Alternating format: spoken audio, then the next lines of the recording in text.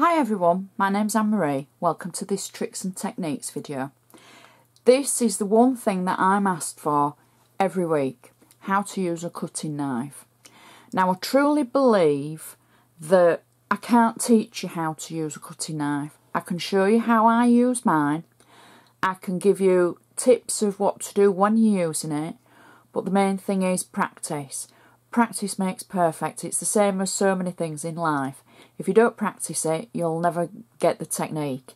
Everybody will hold it differently, and everybody will want a different weight or size of knife, and it's what's going to suit you.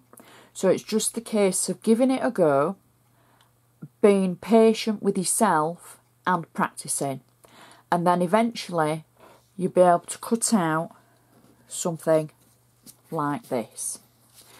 Now I've cut this out with a craft knife just to show you how intricate you can get, and then you can also do something like this with a craft knife,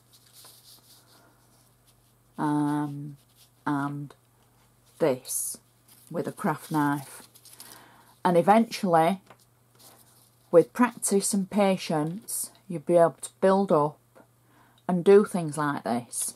I find it very therapeutic. I wish I had more time to use it. Now I know you could always buy a cutting machine, but it's not the same really. So, well, I don't think it is. So what I thought was we're going to start off with just looking at how to actually cut. Rather than cut anything fancy, we're going to cut in straight lines. So this is my cutting knife, and it's from Anna Griffin. You always want a cutting mat. Now this is a self-healing cutting mat. Don't use it on your Ken Oliver, the very best craft mat, because that's not a cutting mat. It's not self-healing. You'll damage it. So you want something that's called a cutting mat with a self-healing top, because then you can cut into it and you'll never know. Okay, so I thought it'd be really cool just to start off showing you how to cut a straight line. So something like this, and I've gone off my line straight away. So just keep going, and then there we go. So that's cutting it in a straight line, and you can keep going. You do need to have a sharp blade. You want it to be able to be sharp enough to cut yourself and cut through your paper. Once it starts going blunt and your paper starts, as you are cutting, as you pull the knife towards you, it will start going a little bit fuzzy or pulling the paper, and then that's the time to be able to change your blade. So I know I'm too high for the camera, but I just want to keep going, cutting there. And then what you can do is, as you keep practicing, because I hold mine just like a pen really, you can keep going, and I would practice on straight lines before you start doing anything that's got any shape to it. Now the trick, once you do get to the fact of doing it with shape, is you turn the paper with the knife. So you turn it, keep the knife the same, but you turn the paper rather than your wrist, if that makes sense. And it is simply practice. That's all.